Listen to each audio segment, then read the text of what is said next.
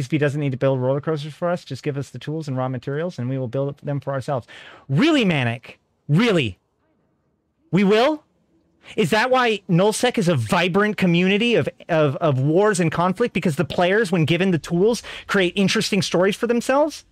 Or is it that when players are given the tools and the freedom to do whatever they want, they turtle up and they fucking stagnate the entire game? Because when we complain and we say that we want it to all be player-driven, and then we provide no fucking content in that player-driven world, then we blame CCP for not giving us conflict drivers. When every single time that CCP tries to put in conflict drivers, we complain that CCP shouldn't be dealing with PvE or whatever, as if somehow CCP can participate in PvP.